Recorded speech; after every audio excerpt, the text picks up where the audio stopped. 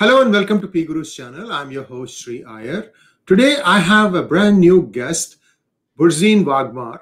And before I introduce you to him a little bit, let's first welcome Burzine. Burzine, welcome to PGurus channel. Namaskar. Namaste. Thank you, Mr. Iyer. So I'm going to read Burzine's background because I don't want to make a mistake, so please bear with me. Burzine Waghmar is a librarian for South Asia and Indo-Iranian Languages at the School of Oriental and African Studies, SOAS, University of London, where he also holds academic affiliations with the Center for Iranian Studies, Center for the Study of Pakistan, and SOAS South Asia Institute. He is also a fellow of the European Federation for South Asian Studies. His specialization is in ancient Iranian and Central Asian history and languages.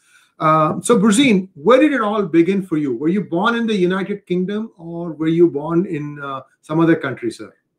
Well, I was born in Bombay, where I spent my public school years, pursuant to which I secured my bachelor's at the College of William & Mary, Virginia, Williamsburg, Virginia, and subsequent to that, my master's in Iranian and Islamic Studies at Boston University, after which I have come to SOAS for my doctoral work on the Silk Road and Afghan studies.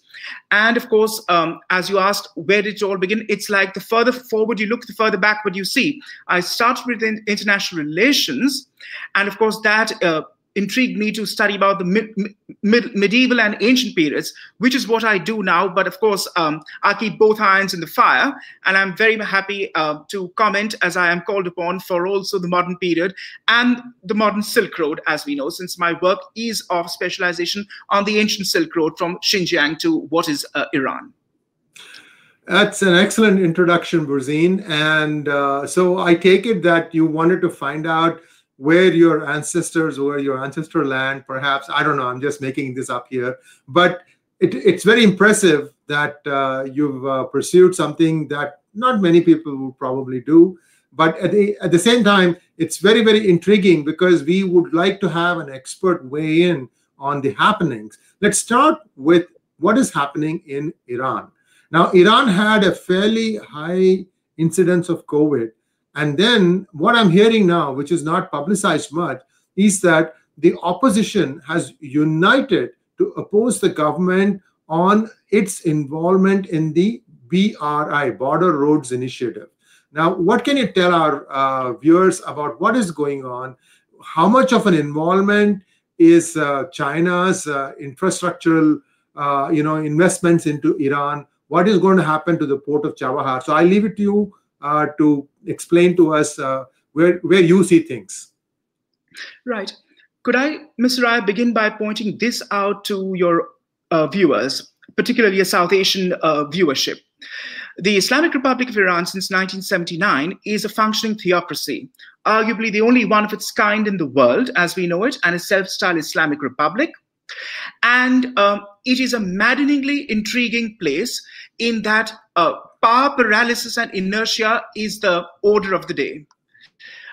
The executive, legislature, and judiciary, not to mention the other bodies of government, overseeing bodies like the Guardian Council and the Council for Expediency Matters, are all fiefdoms who have their own, shall we say in South Asian parlance, satta, and which precisely goes to point out the destructive politics of the place.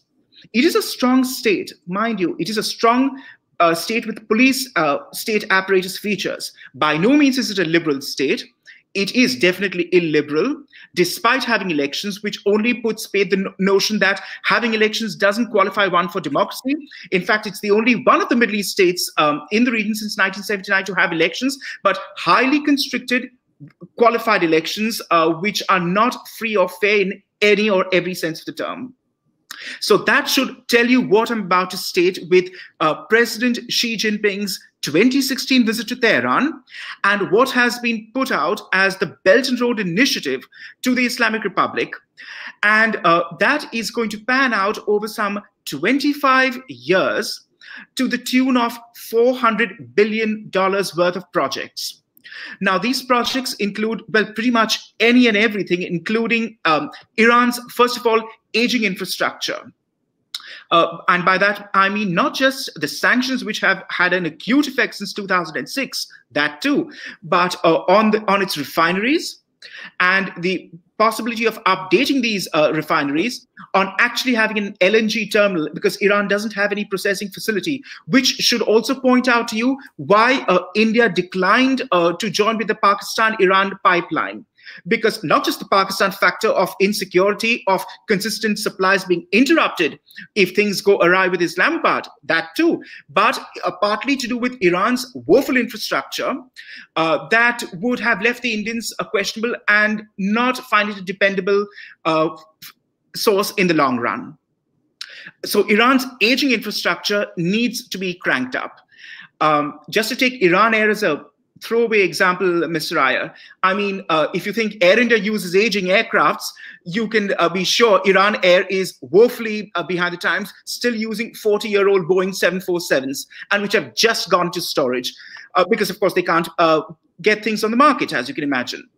But that is where China comes in. Iran doesn't have much to do with the outside world in terms of business. Obviously, things since 1979 haven't made it an amicable partner, both politically and economically and socially, so to speak. And of course, here comes along another illiberal, utterly unrepresentative regime. And obviously, they make for excellent bedfellows, because Iran doesn't question China and vice versa. And it's the former rather than the latter, which is more questionable, if not disgraceful, considering what happens in Xinjiang, which we will come to later, and the way China treats its Muslim minorities so appallingly. Yet Iran never loses an opportunity to castigate Israel, in fact, to threaten to wipe it off the face of the map, quote unquote, and also wades into matters on Kashmir as it did after Article 370, if you realize. And Khamenei has made comments to the effect, if you remember in 2015, that the struggle in Kashmir, Bahrain, and Yemen is entirely legitimate, and it is incumbent upon Muslims everywhere to support them to the hilt for the same. Yet, I mean, considering what has happened in Kashmir and Palestine, Xinjiang Muslims would only look on ruefully as to wish that they could have the lives that what Palestinians and Kashmiris enjoy, given how Xinjiang has practically turned into a Nazi-style internment camp. But of course, Iran is tactical about it, if not outright hypocritical. And so, doesn't say anything to China on that. And obviously, China is not in the business of finger wagging and talking about human rights and decency to other states, which works very well in not just Iran's and Pakistan's favor for the CPEC, but of course, a swathe of African countries where they've gone and deposited themselves. So what will happen with this so-called deal, which is not, which details have not really come out completely in the open? Mind you, first things first, in the Iranian diaspora, and so many have left since 79 with the brain drain, as you know, and Iranians of all contentions, Mr. Iyer, ex-royalists who are empathic of the Pahlavi regime, Islamists, secular intellectuals, the Iranian left, there always was a Marxist left since the 1940s, a motley assortment of intellectuals, academics, journalists, poets, and writers in the diaspora have all signed a letter just a week and a half ago, calling upon the Iranian government to have nothing to do with Beijing and this BRI scheme, which is but a debt trap. And this also points out to the fact that Iran is very skittish about its so-called independence. Remember when Khomeini came to power in 79, his motto was neither East nor West, obviously at loggerheads with the Carter administration and the US, as you know, but also he had nothing to do with the Soviet Union, which was a godless communist regime and flew in the face of his Islamic sensibilities, which he maintained. And this is interesting to see, because China will seek leverage, which it just will, over Iranian ports, defense installations, intelligence sharing, and the like. And just how will that pan out with the IRGC, the Pasdaran, or the Islamic Revolutionary Guard Corps, the Rottweilers of the regime, who really do call the shots in more ways than one? And it's question to be seen how will their independence be compromised and leverage will be sought, because Iran has been fierce about its so-called independence and its foreign policy pursuance since 79, which clearly flies in the face of Western values, and it has gone along with that despite the hardships it has endured since 1979, simply in the name of maintaining its so-called independence. Now that is to be seen. The question is, Sino-Iranian naval games, naval exercises are occurring in the Persian Gulf. They started around just after 2014, which was a first since the Islamic regime came to power in 79. And these have become regular features. Now, what will happen as part of the BRI deal, which has been signed with Tehran, and which Javad Zarif did so when he visited Peking, is this. Iran, the PRC, will play an important role at Abadan. And that, Mr. I do remember, until the war, the Second World War, and even into the 50s, Abadan was the world's largest refinery. It was the Anglo-Iranian Oil AIOC Corporation, which after the 50s became BP, British Petroleum. And it remains the largest refinery in the world, which of course the Nazis were after, and Churchill was determined to protect during the war years, if you remember too. Yes. Iran is going to have access to Abadan. What's more, Iran will also have access just off the Persian Gulf at the Keshm Island, which is a special duty-free economic zone. And they will have a beachhead there too, the Chinese. And the Chinese are talking about upgrading the port of Jusk, which is just a bit further from Chabahar, which Prime Minister Modi inaugurated in 2016 when he visited Tehran, May 2016, if you recollect. So if you are understanding and getting at what I'm implying, Iran is, and these string of Chinese strongholds, Abadan, Jusk, and between Abadan and Jusk, Mr. Iyer, yes, go ahead. I'm sorry, you finish your thought, and then I just wanted to tell you that I have 2 or 3 questions on Iran, and then we'll go to the next topic. Please finish your thought. Yeah. Between Abadan and Jusk is the Straits of Hormuz, through which 19 million barrels of oil daily flows, a fifth of the world's supply, through just 2 lanes. And you can imagine, and you do know what a strategic chokehold that has been. And we've seen action with the Royal Navy in recent years there, not to mention the 80 to 88 Iraq war and the tanker wars, if you recollect. So China is pretty much going to have control over what is the world's global oil supply and leverage with Iran on that, as you can imagine. And just on the last point, I do need to point this out.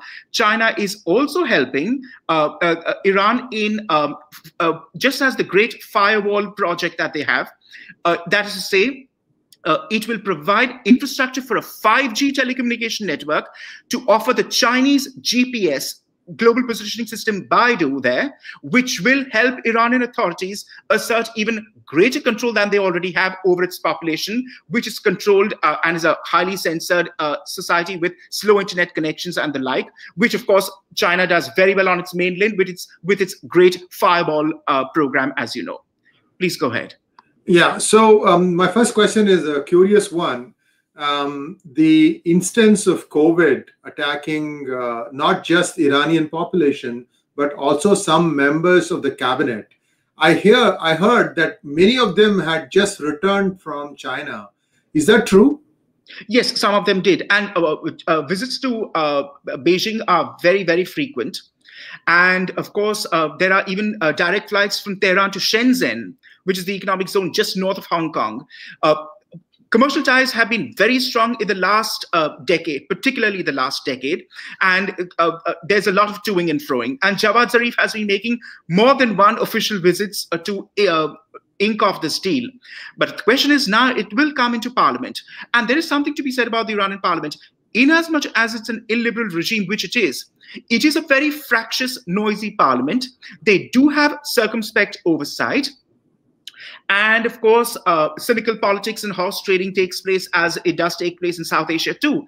And they will try to discredit Rouhani, the regime, the hardliners would, particularly the ex-regime of Ahmadinejad, if you recollect, and the IRGC, who are at loggerheads with Rouhani.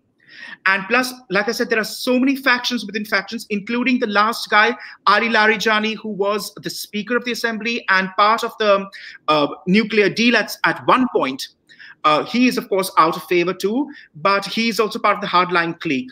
And Khamenei has a difficult time juggling all of them as the supreme leader. Please note, he's known as the Rahbar, or the Supreme Guide, which is like a quasi theocratic juridical political post akin to a Shia philosopher imam. He stands above Rouhani, who's the president.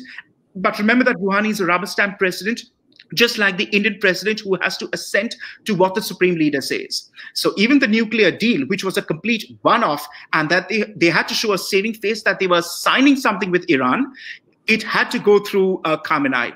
Otherwise, it wouldn't have gone through, that's to say. Thank you. Now, with the opposition uniting to oppose the government on BRI, would that mean that the Chabahar port perhaps would again start coming towards India's direction? Because one of the things that people have told me is that even though India signed the deal in 2016 on Chabahar, that the Iranians were not really keen that India come in and work on their infrastructure. It was almost always like, we'll do it, like a delay tactic. Something was good for optics. India got some cheap crude, and in exchange, Iran got food and other infrastructural help from India. And now even that is stopped because the US went back on its Iran Accord. So my question to you, sir, is, do you think there might be a rethink on part of the Iranian government vis-a-vis Chabahar and India? At the time of speaking just now, it's difficult to tell because of the erraticness of the regime. Now, what would have gone into the Chabahar thinking is this. India and Iran have enjoyed a good strategic relationship since '79. There have been ups and downs, most recently with India going in the General Assembly and supporting the sanctions against Iran, which of course didn't go down well with Tehran, but they were politic and diplomatic enough to realize where India was coming from.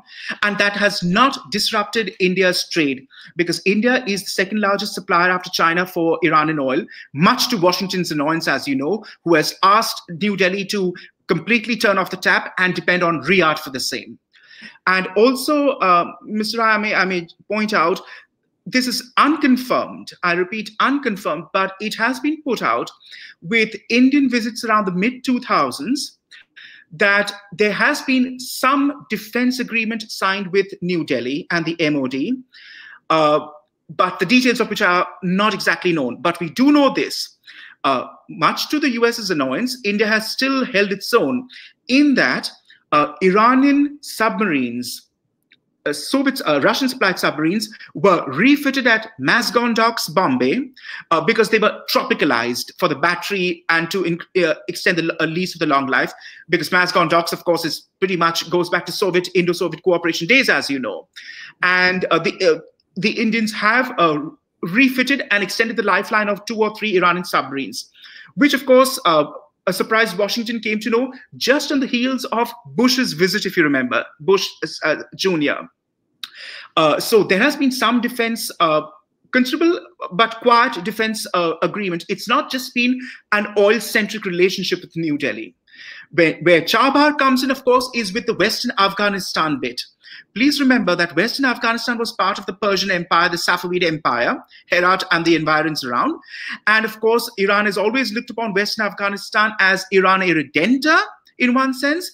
And the Chabahar lifeline was that India's supplies would go into Western Afghanistan through Farah and Herat province with supplies of wheat, food and the like, food grains and the like, which was happening after Modi inaugurated the port.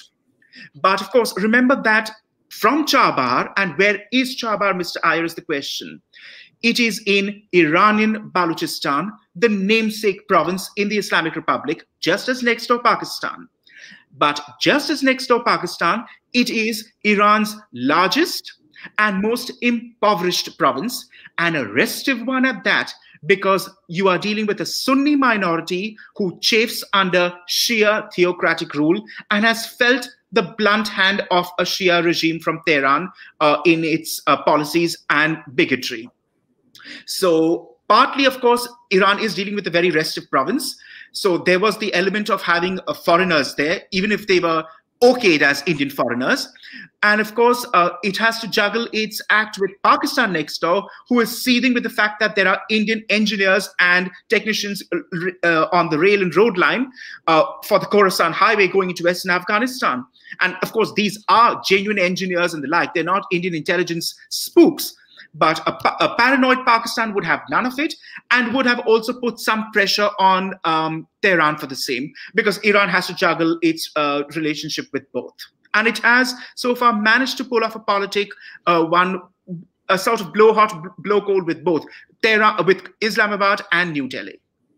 Thank you very much for that clarification. And let's move on to the next topic, which is that of Gilgit-Baltistan. So as far as our viewers are concerned, Burzine, I want to just kind of give you, we have touched upon this topic a few times. I've had many experts weigh in. So from what I have researched and written, there was a colony of Chinese engineers, technicians, population, if you will. There was an enclave formed in Gilgit, and this is completely walled off. Inside that, there were all Chinese signs. There are videos that show that thing. It kind of goes to prove that China has either, quote unquote, acquired the rights to do all this, or there is something beyond what you see on that meets the normal eye. So what is your perception of what is happening in Gilgit-Baltistan? Because we had one of their members come and speak on in the United Nations General Assembly also about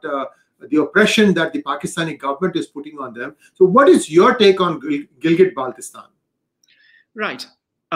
Instead of the here and now, which you've asked for, I need to foreground the situation. The Chinese have not recently arrived here, Ms. Raya. They have been there, to be precise, from 1966. And why do I say that? That is when Ayub Khan decided with Mao to construct what became the Sino-Pak Highway, or the Karakoram Highway, which construction started in 66 until 78. And much water flowed under the bridge, as you can imagine, by which time Zia was in power when it was inaugurated in 78. It was open for official trade and travel in 82, and to the world at large, including alpine climbers, tourists, travelers, and regular Pakistanis who now shuttle up and down to Xinjiang for business from May 86 onwards. In all effects, it's still a white elephant. Pakistan loves to tout it, no doubt. It is the world's highest international metalled highway crossing, true. But maintenance comes at a cost. It is closed from October to May because of the winter factor. And trade and travel, no doubt, has occurred over the years. But it has not made the impact of what Pakistan would have us believe. It remains at best underutilized and will continue to be so, despite what is touted as Kashgar from Xinjiang to Gilgit, and from Gilgit all the way down to the Arabian Sea and Karachi port. In principle, it is that is true, but it's not really what meets the eye. So the Chinese have been there since then. Do not forget that in March 63, coming on the heels of the Sino-Indian War, a very pragmatic politic, Zulfikar Ali Bhutto as foreign minister in Ayub's cabinet, decided to quell the Chinese, assuage the Chinese, and settle a border dispute. Because remember, Mao's China had border disputes with everyone post-communism after October 1st, 1949, with about 12 different states in the region. Afghanistan, the Soviets, India, and Pakistan too. Zulfikar Ali Bhutto caught the bus, he wouldn't miss it, signed off a Sino-Pak border agreement by which Pakistan divested 2,050 square kilometers to the PRC. But this bit in the land in question, which has been parceled out that I refer to, is the Trans-Karakoram Tract that was, in a sense, part of the erstwhile Jammu and Kashmir Kingdom under British India. The Shaksgam Valley, that is to say, and the grazing pastures which were given off to from Gilgit-Baltistan to the PRC. And the question is, the very fact that Pakistan went and did this must demonstrate its intentions, bad faith, to say the least, on the entire Kashmir question, about which it seems to shriek hoarse every so now and often, and has been doing so since 47. What is your sincerity when there is an ongoing dispute that you parcel out a bit of a territory to a third party who doesn't have anything to say on hand? But that is what happened. So the PRC has been in Gilgit-Baltistan since the 60s. That I hope I've established now. What has happened with the CPEC is, well, where does the CPEC start from? Naturally, Gilgit-Baltistan, and ends in Balochistan from north to south of Pakistan, as you can envisage on a map. And about at least a good I'm given to understand at least a good 200 deals, mineral deals, have been signed off from Gilgit-Baltistan, Islamabad, to say the federal capital, to Peking on mining rights in Gilgit-Baltistan, including for gold and molybdenum, which is used for space technology, because it's a rich, mineral-rich region. But again, here's the catch, and which exposes Pakistan's sincerity, if not hollowness, on the entire Kashmir question. Gilgit-Baltistan, as a de facto de jure province, is not part of the Pakistani Federation. It would be, for all purposes and intents, Pakistan's 5th province, but it has been in administrative limbo since 47. A Gilgit-Baltistan Ordinance Act was passed in 2009. There is a cosmetic unicameral local assembly, but which does precious little, since the shots are called from Islamabad.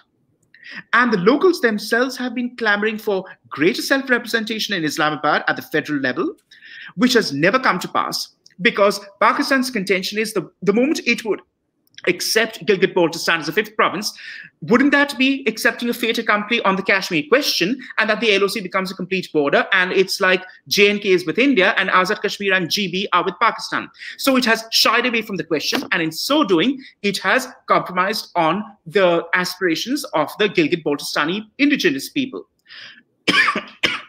So that has happened. But then the question is, what else? So Pakistan doesn't think twice about divesting mining rights and other rights to Chinese companies and public sector firms on Gilgit-Baltistan without consulting the local population, without taking them on board about the entire question of Gilgit-Baltistan's aspirations. And just as with Balochistan and other provinces, there is precious little to show in terms of trickle-down economics and what would actually be beneficial, much as the CPEC is touted as the greatest thing to happen to Pakistan since 1947. I mean, in one sense, in a profound sense, Mr. Iyer, one wishes Pakistan well, because if it were to settle down and progress, things would definitely cool down in the region. So one would very desperately wish to hope. But what of it with this so-called, now what stands as an $87 billion agreement? And Pakistanis themselves have queried aloud as to what the government has gone and signed off since Nawaz Sharif inked it in 2013, when it stood at $46 billion. The entire deal constitutes 6% of Pakistan's GDP. And the question of debt servicing and reservicing, rather, as was pointed out in a first study made by Deloitte in 2013, is eye-watering, to say the least. But to come back to Gilgit-Baltistan, and I do hope I've covered the points that you wanted on the Chinese. And yes, the Chinese are very much in the province. The one part of the first phase of the CPEC agreement was resurfacing and maintenance of the Karakoram Highway. As you can imagine, it requires in that part of the world. And indeed, that has occurred by strengthening the arteries, the road artery. So the Chinese have very much been there. Plus, Chinese security forces and People's Liberation Army is very much in not just Gilgit-Baltistan, but also the Wakhan corridor in Afghanistan, as we do know now, despite it being officially denied. So one question or a follow-up on Gilgit-Baltistan. According to you, which areas of Aksai Chin and Gilgit-Baltistan constitute what used to be called Gosthana, which means the land of cows? Gosthana? Well, I read Khotanese, and Gaustana is in Sanskrit, but also the Khotanese language, which is a Middle Iranian language. It's the easternmost Iranian language which was spoken in late antiquity on the Silk Road, and the kingdom of Khotan, which is on the Silk Road in the Tarim Basin as one of the states. Gaustana Desha, which was known as in Khotanese literature, is that part which applies not to Aksai Chin or to even Kashgar, but to Khotan. And Khotan, as we know, is famous from the medieval period and the Silk Road period for jade, because that was the supply of jade to the Tang dynasty, the Tang emperors in Chang'an, and what is today's present-day Xi'an. And there was, the legend has it, Mr. Iyer, as you know, and all legends make for good tales, that Ashoka's son Kunal had founded the kingdom of Khotan. But that is not really the case. What is the case, that it was a colony, it was a kingdom of Indo-Iranian speakers. And when Sir R.L. Stein undertook Chinese Central Asian excavations in the 1900s, the first 2 decades of the 20th century, we found a cache of documents, not to mention artifacts, so many of which are at the National Museum, New Delhi, but also at the British Museum in London and also elsewhere. And we have Sanskrit manuscripts, but also Khotanese manuscripts, including, I might point out, a version of the Ramayana in Khotanese, among other Buddhist sutra texts. So thank you for that. Thank you for that clarification. And in a future conversation, we're going to talk about a little bit about the relationship of Sanskrit or its derivatives, even Prakrit before that, and all that stuff in the Central Asian region. We'll do that separately because that's going to have a fascinating. Yes. We all of us are rediscovering our past. It's a good thing that we all want to know where we all started from. Because I don't know how much you know about this, Burzine, but Kaikeyi is supposed to be from where modern day Iran is, that Dasharatha's third wife. And therefore, I mean, you go back and look at the names of all these things, you know, they all have Indian equivalent names. So we'll have a fascinating discussion on that. Now, and just to leave you on that, there is such a thing called, well, we call what is Vedic Sanskrit and classical Sanskrit, as we know in the Indian mainland, right? But there is something called Central Asian Sanskrit, which is a very particular form of Sanskrit, and Prakrit, which was found in, shall we say, documents or chalans, literally chalans, and you find them written on wooden tablets, so-and-so receipt paid to so-and-so, and it gives you a peep into life 1,000 years ago or in the Tarim Basin and the Khotan states. These are Prakrit documents. And like I said, they are very much there to be seen at the National Museum, New Delhi. That's wonderful to know, sir. And now, viewers, we are about halfway into our discussion, and we have 2 more topics to go. And I request you that we will not take questions for this particular hangout because Burzine needs to cover a fair amount of ground still. But we will continue to, we'll start taking questions from you from the next episode. We are going to be having him back in a couple of weeks' time. There's so much to cover.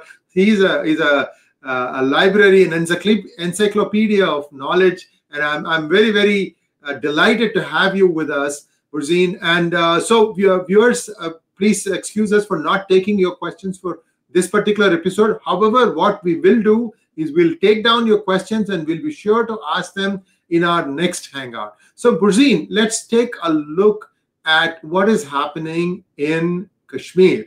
Farooq Abdullah gives an interview to the grand old man of Indian journalism, Karan Thapar, and he says that now his loyalties are with the Chinese or something to that effect.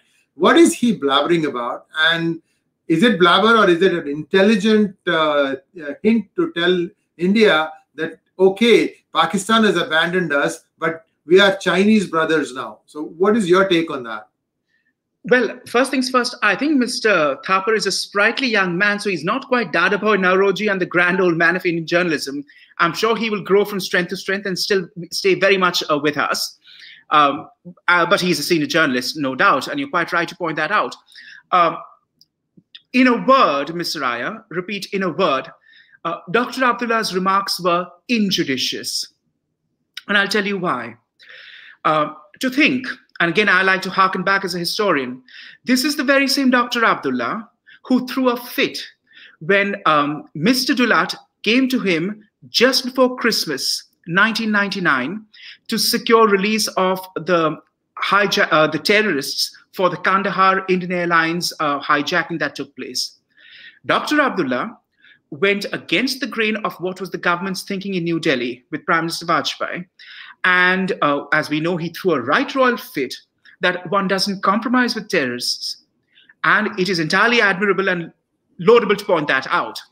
And to think that this was the very man who went against the BJP back then, which was, shall we say, sounding almost wobbly and liberal to yield to a clutch of terrorists in Taliban-held Afghanistan back then. And for him now to, do a volte-face and make a remark to the effect that today, Kashmiris chafe under the so-called Indian yoke and would, in a moment's notice, prefer Peking's rule over New Delhi's. Well, how do you gather up and situate those remarks against the current context? Perhaps it's Dr. Abdullah's isolation which may have led him to have an outburst and therefore make such an injudicious remark. But it's also patently uncharitable that an otherwise thinking Muslim statesman, and one who has had very long political innings as he does, to have made such a remark without realizing what is going on in Xinjiang. And what is exactly going on in Xinjiang, Mr. Raya? Well, for one thing, Chinese mosques, or I shouldn't say Chinese, but Uyghur mosques and mausolea, the dargahs, have been razed, including those which harken back to about 100 to 150-year-old Sufi shrines. Halal signs are prohibited at eating establishments across Urumqi, the provincial capital, and Kashgar, among other parts, including what is Khotan today. Uyghur varsity students are forbidden from fasting during the holiest month of the Islamic calendar, namely Ramadan. What's more, they are made to sit at lunchtime and eat with their Chinese compatriots and professors. Imagine if this were to happen at Srinagar University, where a right-wing Hindu mob were to demand Kashmiri Muslim students come and forcibly have a meal with them and break their fast. I leave that for you to and your viewers to decide. And to think that Dr. Abdullah could remark that. And it gets worse, Mr. Raya. The Chinese authorities are forcibly feeding pork in these internment camps to Uyghur detainees. And these camps consist of families who are completely dislocated and broken up. There are men in these camps, and at times there are women and children in these camps. And they're not together as families, but separated out at so many other sites, as recently the Australians have pointed out here in a recent policy paper, an Australian think tank, that is to say. And Uyghur women staying at homes in Xinjiang and Khotan, as we talked about, and elsewhere, but the men are not there because they've been bundled off into internment. There are Chinese men who are domiciled in their homes, and obviously they have pretty much concubinage rights over them.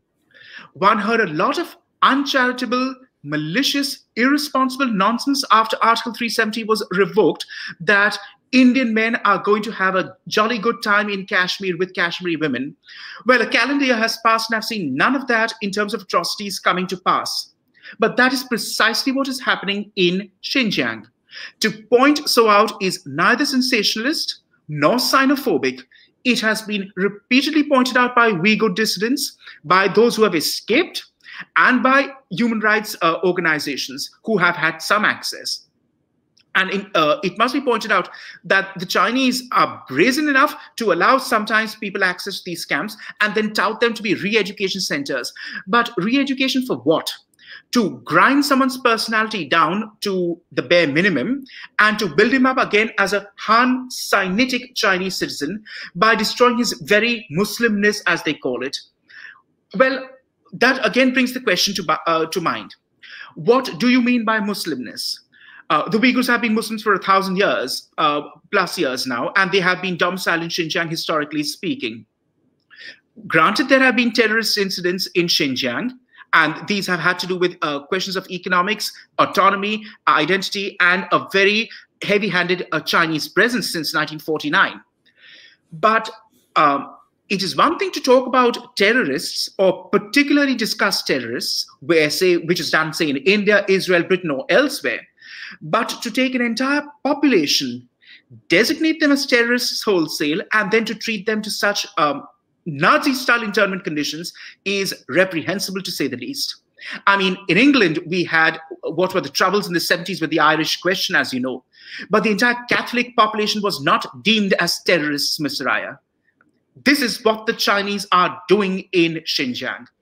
India doesn't do that with the Kashmir issue that it's had, where all Indian Muslims are tar-brushed with Kashmiris, surely.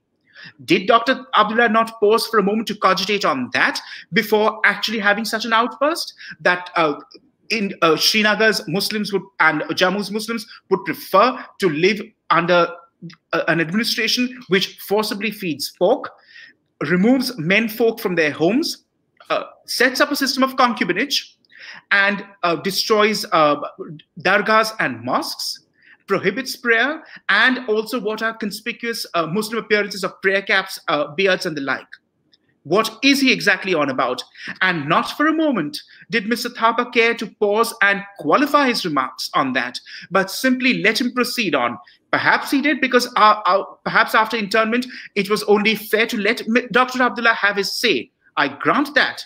But yet, it was irresponsible of Mr. Thapa and Wire and Mr. Vadarajan at large to have permitted this unchallenged.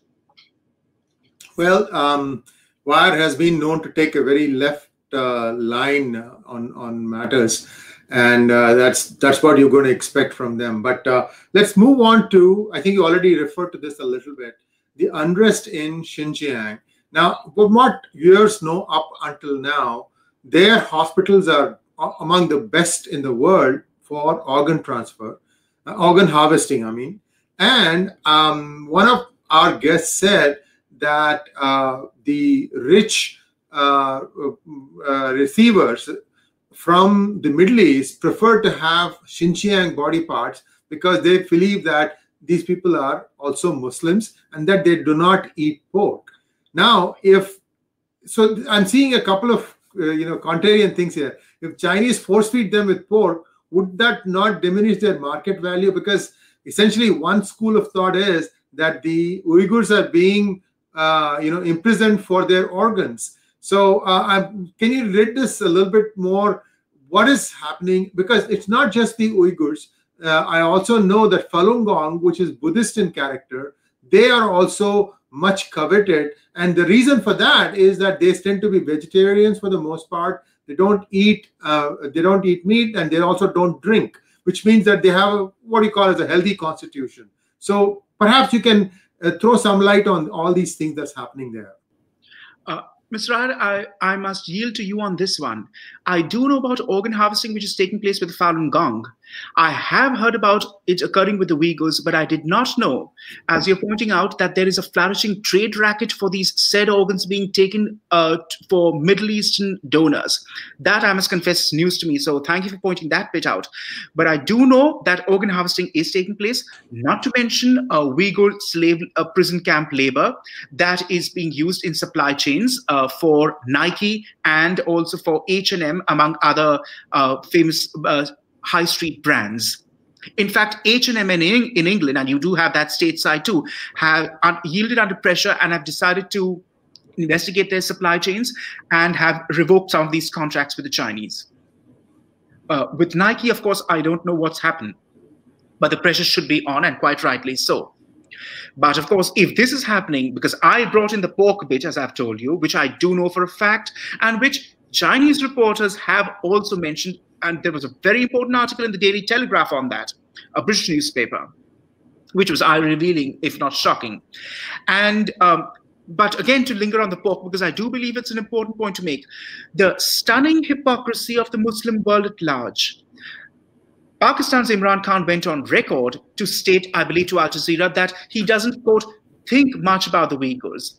That is to say, not he's inconsiderate about it, but even worse, he doesn't have time to actually cogitate or reflect upon them, which tells you something again about Pakistan's sincerity on Islamic matters, not to mention Kashmir, but then of course how they treat their own kin kith and kin in Gilgit-Baltistan, not to mention Balochistan, who are fellow Sunnis in Balochistan, but of course Shia in Gilgit-Baltistan. And I believe you did make a mention to the Shia in Gilgit-Baltistan as a predominant population. Well, that is true in the Gilgit region, but in the Hunza region, we have what are the Aga Khan Ismailis who reside there, who have not quite faced the full brunt with Shia-Sunni sectarian politics as it has happened in Gilgit, which precisely Zia-ul-Haq unleashed in the 80s. And he did so, and this is again a pathetically ironical misraya, by bringing in Sunni Pashtuns from Chitral next door and the NWFP province to settle and domicile in Gilgit-Baltistan and alter the demographics. And this is a very Pakistan who talks about Hindus flooding the Kashmir Valley and altering the demographics of Jammu and Kashmir, when nothing of the sort has taken place, even a year on after Article 370. But this has taken place, and there have been periodic massive unrest in Gilgit, which has been harshly quelled by the Pakistan army, and which Zia went out of his way to stoke from the late 80s onwards.